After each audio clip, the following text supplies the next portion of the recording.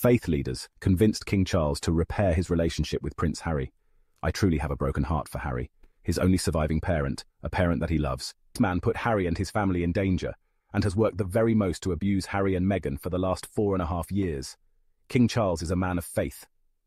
Out of all of the Windsor clan, I would also consider Charles to be the best one on multi-faith issues and religious topics.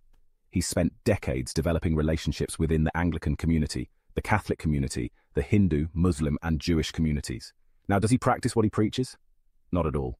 He's a degenerate cheater who gaslighted and emotionally abused his first wife, Princess Diana. Their marriage, which was once seen as a fairy tale, quickly turned into a nightmare for Diana.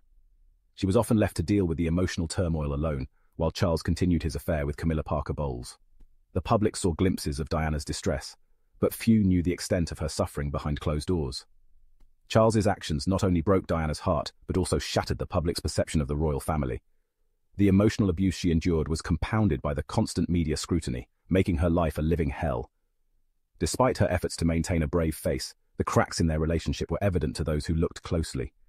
Diana's struggles were not just personal, they were emblematic of a larger issue within the royal family, where appearances often took precedence over genuine emotional well-being. And he was too self-absorbed to raise his two sons, Prince William and Prince Harry.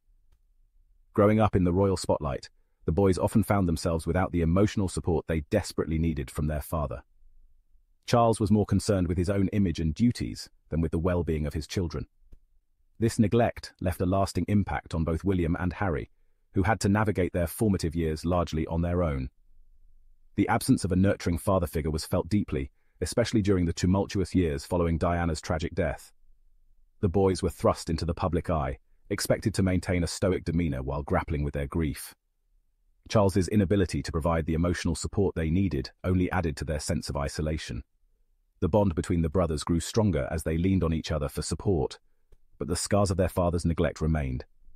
He spent the past 5 years putting his younger son, Prince Harry, daughter-in-law, Meghan Markle, and their 2 children in mortal danger. The relentless media scrutiny and lack of support from the royal family have made their lives incredibly challenging. Harry and Meghan's decision to step back from royal duties was met with harsh criticism, but it was a necessary step to protect their mental health and safety. Charles's refusal to stand by them only exacerbated the situation, leaving them vulnerable to constant attacks from the press.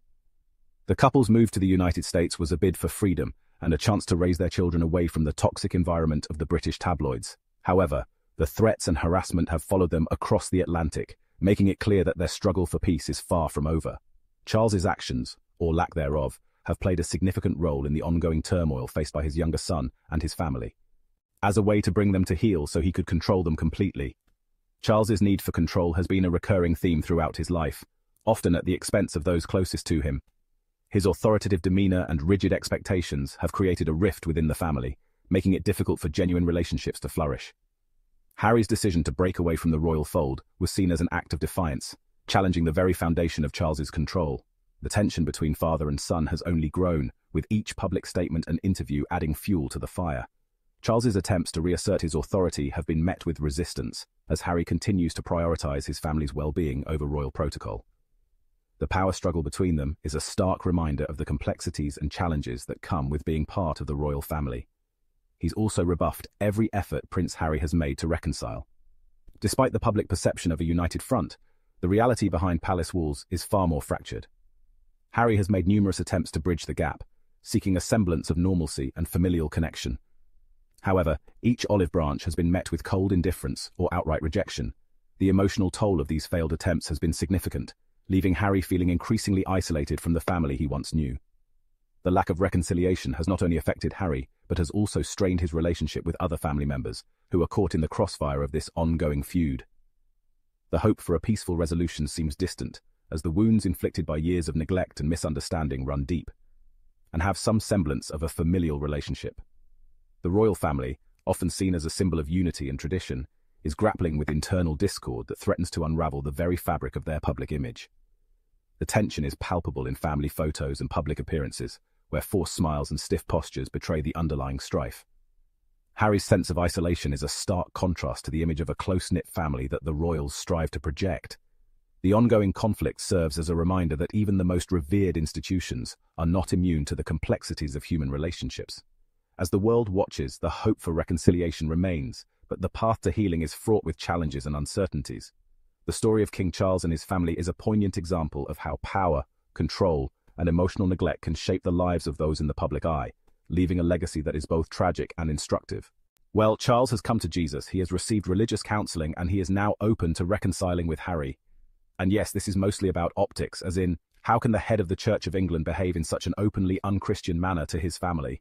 The possibility of a thaw in the House of Windsor feud comes at a time when Charles is said to be concerned about financial demands from the Sussexes.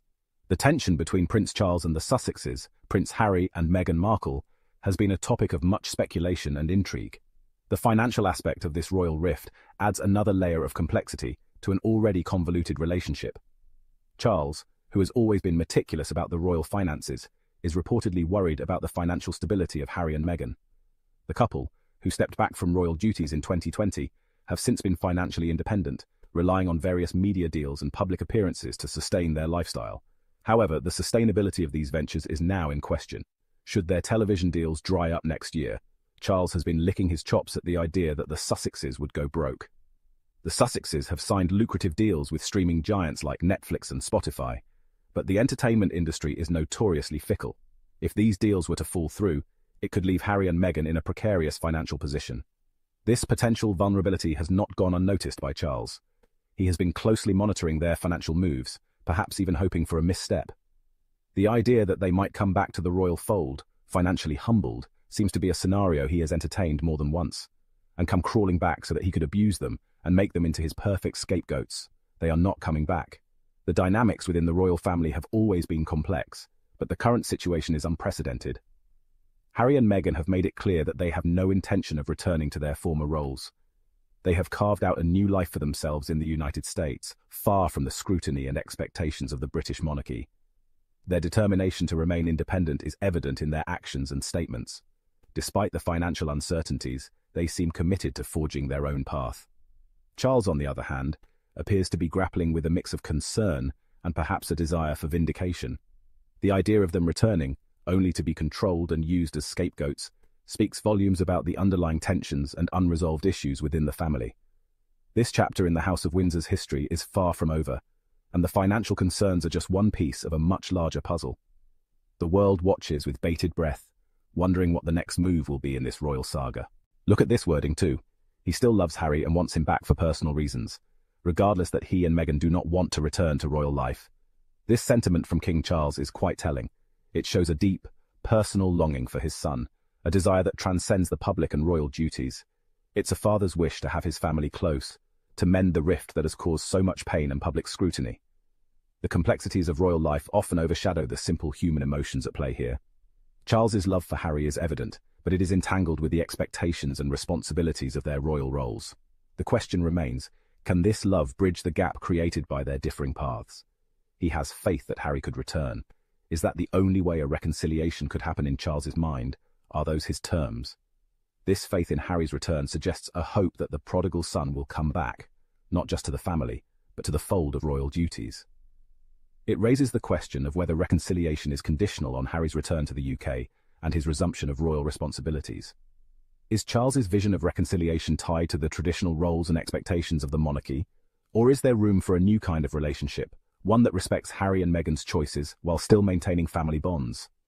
The dynamics of this potential reconciliation are complex, involving not just personal feelings, but also public perceptions and the future of the monarchy itself.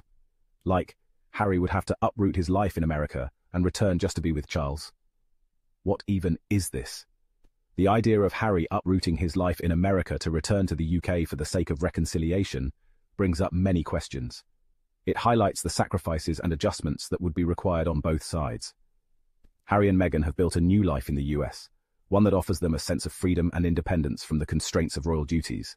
Would returning to the UK mean giving up this newfound autonomy? And what about Meghan and their children? How would they fit into this scenario?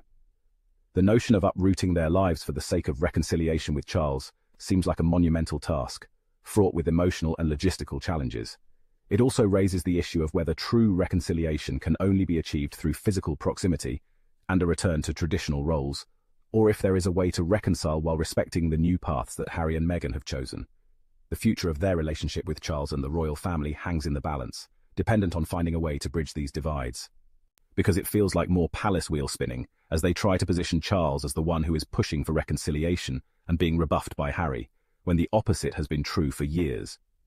Chuckles needed someone to tell him he needs to repair his relationship with the son for whom he revoked security and allowed the rabid racial abuse of said son's wife and his own grandchild. How can KC3 have any moral authority to be anything, let alone king? Hash abolish the monarchy.